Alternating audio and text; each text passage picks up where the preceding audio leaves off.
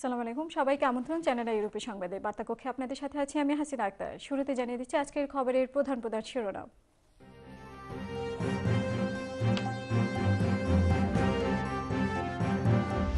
সংখ্যালঘুর উপর আক্রমণ ও নির্যাতনের প্রতিবাদে ব্রিটিশ পার্লামেন্টের সামনে ডেমনস্ট্রেশন। নির্বাহী মেয়র লুৎফুর রহমানের সাফল্যে ৩ বছর উদযাপন। ফ্রান্সে বিয়ানীবাজার উপজেলা সমাজ কল্যাণ সমিতির অভিষেক অনুষ্ঠিত।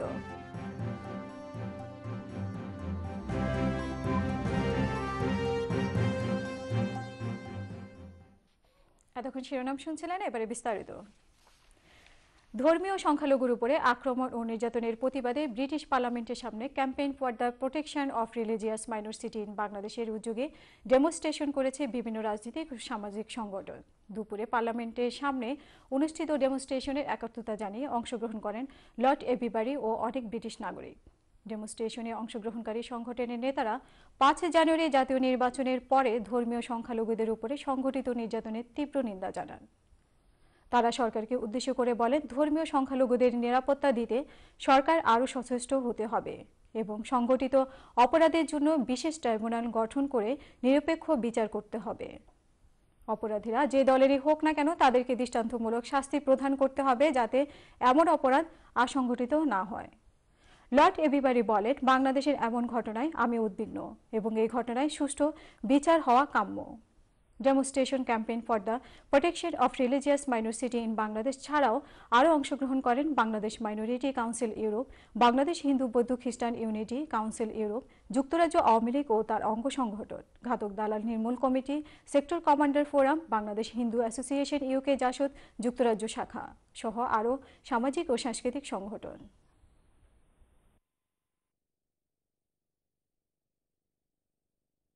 I understand that the police are taking action, that there have been arrests, and that these should lead to trials.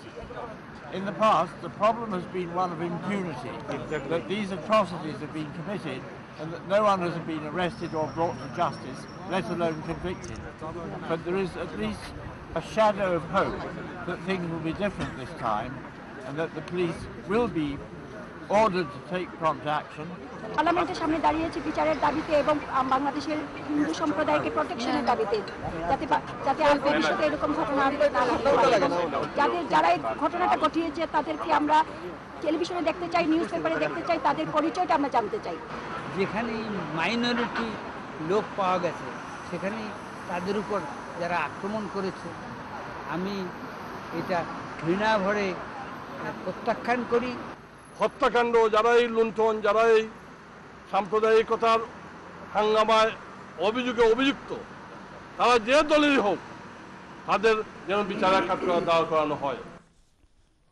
এদিকে 14 জানুয়ারি এলায়েন্স ফর হিন্দু বৌদ্ধ খ্রিস্টান পূর্ব লন্ডনের বিগ লেনের একটি রেস্টুরেন্টে সংবাদ সম্মেলনের মাধ্যমে সংখ্যালঘুদের উপরে হামলার প্রতিবাদ জানায়। সংবাদ সম্মেলনে সংগঠনের আহ্বায়ক বিপ্লব পোদ্দার তার লিখিত বক্তব্যে বলেন, গত 5 জানুয়ারি তথাকথিত নির্বাচনের মাধ্যমে শেখ হাসিনা পুনরায় ক্ষমতা কুক্ষিগত করার পর সারা দেশে সংখ্যালঘুদের উপর হামলা শুরু হয়েছে। আওয়ামী লীগের জনগণের দৃষ্টি বিভিন্ন খাতে প্রভাবিত করতে পরিকল্পিত উপায়ে সংখ্যালঘুদের সম্প্রদায়ের উপরে এই হামলা ও নির্যাতন শুরু করেছে। তারা এর বিরুদ্ধে সংখ্যালঘু সম্প্রদায় সহ সকল স্তরের মানুষকে সচেতন হওয়ার আহ্বান জানান। একইভাবে এই নৃশংস ও অমানবিক হামলা পরিচালনার জন্য জাতীয় ও আন্তর্জাতিক উদ্যোগে শেখ হাসিনা এবং তার ফ্যাসিস্টবাদী বাহিনীর বিচারের দাবি জানান। সাংবাদিক সম্মেলনে আরও উপস্থিত ছিলেন আইরিন কাদের, কমল মজুমদার, গৌতম সাহা, সুনাম রায়, দেবাশিস সাহা, মিটুল পাল ও সঞ্চয় সাহা, সাহা মজুমদার, হেনরি বিল, সাইমন কাদের, বিজিত, সুকান্ত রায়, অভিজিৎ রায় প্রমুখ।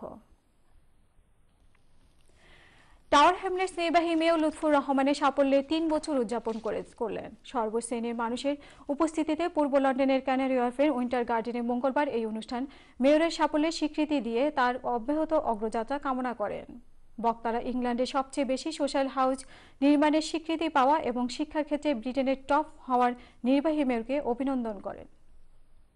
হ্যারো কাউন্সিলের সিরিমনিয়াল মেয়র নারান আসান্টি ও টিভি প্রেজেন্টার ব্যারিস্টার রেজওয়ান হোসেনের পরিচালনায় এতে স্বাগত বক্তব্য রাখেন deputy mayor Ohid Ahmad. Tower হ্যামলেটসের 20টি ওয়ার্ডের প্রতিনিধিত্ব ব্যক্তিবর্গ, কাউন্সিলরবৃন্দ, কমিউনিটি, ব্যবসায়ী, রাজনীতি, সমাজ সংস্কৃতি এবং ধর্মীয় নেতৃবৃন্দের উপস্থিতিতে পুরো অনুষ্ঠান ছিল ব্যতিক্রমধর্মী। ট্রান্সফর্মিং টাওয়ার হ্যামলেটসের এই শিরোনাম নির্বাহী মেয়র 3 বছরের সাফল্যের উপরে বিশেষ ডকুমেন্টারি প্রদর্শন করা হয়। সভায় উপস্থিত থেকে মেয়রকে অভিনন্দিত করেন ইয়েস ফর মেয়র ক্যাম্পেইন কমিটির চেয়ারম্যান সিরাজ হক, পপুলার বাথ স্টিয়ারিং কমিটির নেত্রী লিল Collins, operation blackboard UK director Simon উলি, টাওয়ার হ্যামলেটস ক্যাথলিন চার্চ গ্রুপের নেতা father Michael Donny, councillor of মস্কের chairman Maulana Shamsul Haque, labour পার্টির এনসিইউ মেম্বার খ্রিস্টিন সোক্রফট, বিসিএ প্রেসিডেন্ট পাশা Khandakar, British কারি award founder Enam Ali MBE, Bangladesh সেন্টারের secretary Mujibur Rahman, east London citizen organisation টেলকোয়ের co-chair নিক Coke সহ আরও অনেকে। নির্বাহী মেয়র রহমানের বক্তৃতায় বলেন, যে প্রতিশ্রুতি নিয়ে নির্বাচিত হয়েছেন তা তিনি রেখেছেন এবং রাখছেন। We have already delivered more than 3,000 new homes for rent. We are going out to decent homes again. We are renovating the homes. Bathroom, kitchen, double glazing. Community safety. We have invested in the community, brought police officers, invested in make sure that our community is safe. In the elections, he may win, he may lose. That's to the electorate. But credit where credit's due. And I hope that the other candidates will live up to the high aspirations, the high standard that Lutfi Rama has achieved. And I guess lastly, I'd like to say to your listeners, look, if you want a healthy democracy, if you want good leaders, then you must register to vote and you must vote. ফ্রান্সে বিয়ানীবাজার উপজেলা সমাজ কল্যাণ সমিতির অভিষেক অনুষ্ঠিত হয়েছে। Paris থেকে বিস্তারিত জানাচ্ছেন আমাদের বিশেষ প্রতিনিধি এম এ হাশেম। বিয়ানীবাজার উপজেলা সমাজ কল্যাণ সমিতি ফ্রান্সের কার্যনির্বাহী পরিষদের অভিষেক অনুষ্ঠিত হয়েছে।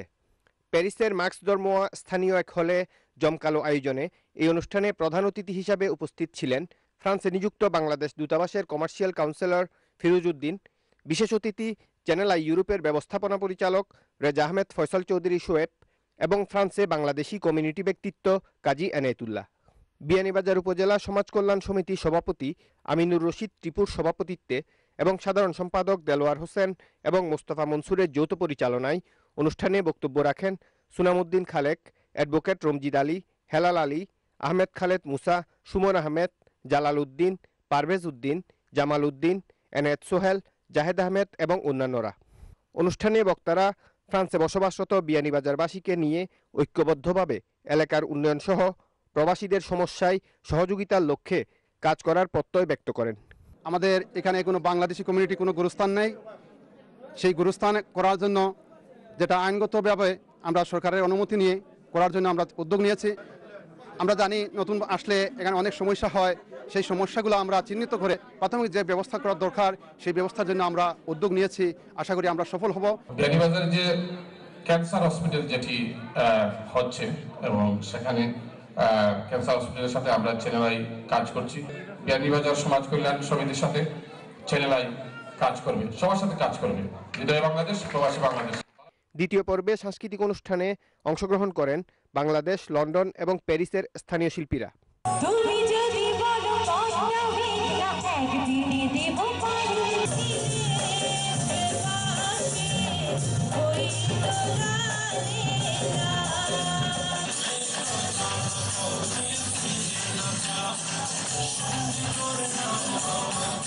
ফ্রান্সে বসবাসরত সিলেটিরা সহ কমিউনিটির বিভিন্ন নেতৃবৃন্দ এবং প্রচুর সংখ্যক প্রবাসীরা হলভর্তি এই অনুষ্ঠান উপভোগ করেন। M A Hashem, channel I, Paris, France. Bangabandhu স্বদেশ প্রত্যাবর্তন দিবস ও বাংলাদেশে আওয়ামী লীগের সভানেত্রী জননেত্রী শেখ হাসিনা তৃতীয়বারের মতো প্রধানমন্ত্রী নির্বাচিত হওয়ায় যুক্তরাজ্য যুবলীগ আয়োজন করে এক আনন্দ সভার। গত 14 জানুয়ারি পূর্ব লন্ডনের ব্রুমন সেন্টারে যুবলীগের সভাপতি ফখরুল ইসলাম মধু সভাপতিত্বে এবং সেলিম আহমেদ খানের পরিচালনায় অনুষ্ঠিত সভায় প্রধান অতিথি ছিলেন বাংলাদেশ আওয়ামী লীগের উপকমিটির সহসাধারণ সম্পাদক মোহাম্মদ রফিকুল ইসলাম কদওয়াল। বিশেষ অতিথি হিসেবে বক্তব্য রাখেন বাংলাদেশ আওয়ামী লীগের সহ সম্পাদক মশিউর রহমান শিহাব। বক্তারা বলেন, বিএনপি জামাতের গণতন্ত্র হত্যার যে কোনো ষড়যন্ত্র বাংলার মানুষের জননেত্রী শেখ হাসিনার নেতৃত্বে প্রতিহত করবে। তারা বিএনপিকে যুদ্ধ অপরাধীদের সঙ্গ ত্যাগ করে গণতন্ত্রের পথে আসার আহ্বান জানান। সভায় আরো উপস্থিত ছিলেন জামাল খান, আনিস আহমেদ, দেলোয়ার হোসেন লিটন, ফজলুর রহমান ফয়েজ, তারেক আহমেদ, আব্দুর রকিব, ফয়সল হোসেন সুমন, মাহমুদ আলী প্রমুখ। লন্ডন সফররত আন্তর্জাতিক চ্যারিটি সংস্থা impact foundation trustee Mansur Ahmed চৌধুরীকে যৌথভাবে সংবর্ধনা দিয়েছে এসি ফাউন্ডেশন ও ন্যাশনাল হার্ট ফাউন্ডেশন ইউকে। বুধবার সেন্ট্রাল লন্ডনে বাংলাদেশের সেন্ট্রাল আয়োজিত এই সভায় সভাপতিত্ব করেন এসি ফাউন্ডেশনের chairman Sheikh Mohammad Yawar. National heart foundation UK সাধারণ সম্পাদক সাংবাদিক মেজবা জামালের পরিচালনায় অনুষ্ঠানের প্রধান অতিথি ছিলেন ব্র্যান্ড কাউন্সিলের ডেপুটি মেয়র র্যাগ কলউইল। বিশেষ অতিথি ছিলেন কনজারভেটিভ পার্টির এমপি প্রার্থী মিনা রহমান, কিষান দেবানী, ঝলক ফাউন্ডেশনের বাংলাদেশের নির্বাহী পরিচালক জাহিদ আহমেদ চৌধুরী বিপুল, M A Karim Gani, M A Kayum, Mujibur Rahman Junu প্রমুখ। সভায় বক্তারা বলেন, মনসুর আহমেদ চৌধুরী দৃষ্টি প্রতিবন্ধী হওয়া সত্ত্বেও তার দৃঢ় মনোবল এবং উৎসাহের কারণে তিনি বর্তমানে জাতিসংঘ সহ বিশ্বের বিভিন্ন প্রতিবন্ধী চ্যারিটি সংস্থার গুরুত্বপূর্ণ দায়িত্ব পালন করেছেন, যা সকলের জন্য অনুকরণীয় দৃষ্টান্ত। কিংডম সলিসিটরের নতুন অফিস উদ্বোধন উপলক্ষে দোয়া মাহফিল ও আলোচনা সভা অনুষ্ঠিত হয়। অনুষ্ঠানের শুরুতেই কিংডম সলিসিটরের ভবিষ্যৎ কামনা করে দোয়া করা হয়। আলোচনা পর্বে বক্তারা আইন বিষয়ে নানা সমস্যা নিয়ে আলোচনা করেন, বিশেষ করে ইমিগ্রেশন বিষয়ের উপর জোর দেন। এতে অন্যান্যদের মধ্যে উপস্থিত ছিলেন বিশিষ্ট আইনজীবী সলিসিটর সোসাইটির সাবেক সভাপতি মোহাম্মদ আবুল কালাম, সলিসিটর সোসাইটির বর্তমান সাধারণ সম্পাদক ব্যারিস্টার কালাম চৌধুরী, বিশিষ্ট আইনজীবী ও লেখক নাজির আহমেদ, ব্যারিস্টার খালেদ নূর, প্রতিষ্ঠাতা সভাপতি সলিসিটর আবু তাহের, ব্যারিস্টার কামরুল আহসান প্রমুখ। দোয়া পরিচালনা করেন immigration adviser barrister Saleh Hamidi. অনুষ্ঠান শেষে kingdom সলিসিটরের principal barrister Tarique Chowdhury সকলকে কিংডমে সলিসিটরের ভবিষ্যৎ কামনা করার আহ্বান জানান।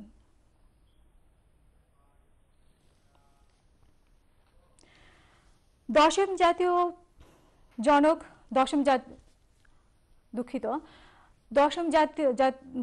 জনক বঙ্গবন্ধু শেখ মুজিবুর রহমানের ঐতিহাসিক স্বদেশ প্রত্যাবর্তন দিবস উপলক্ষে যুক্তরাজ্য ছাত্রলীগের উদ্যোগে এক আলোচনা সভা অনুষ্ঠিত হয়। পূর্ব লন্ডনের বিগ লেনের স্থানীয় একটি হলে অনুষ্ঠিত যুক্তরাজ্য ছাত্রলীগের সভাপতি জুবাইর আহমেদের সভাপতিত্বে ও সাধারণ সম্পাদক ঝলক পালের পরিচালনায় প্রধান অতিথি হিসেবে উপস্থিত ছিলেন বাংলাদেশ আওয়ামী লীগের সাধারণ সম্পাদক ও কেন্দ্রীয় উপকমিটির নেতা রফিকুল ইসলাম কোতোয়াল।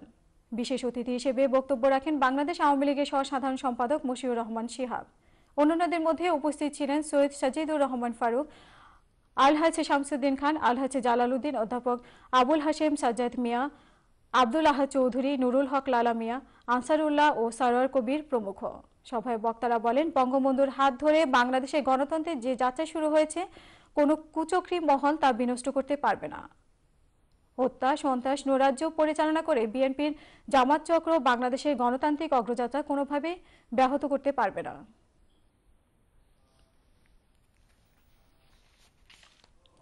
আপনারা দেখছেন আমাদের খবর, প্রচারিত হচ্ছে চ্যানেল আই ইউরোপ থেকে। যাচ্ছি ছোট্ট একটি বিজ্ঞাপন বিরতিতে, ফিরে এসে থাকছে।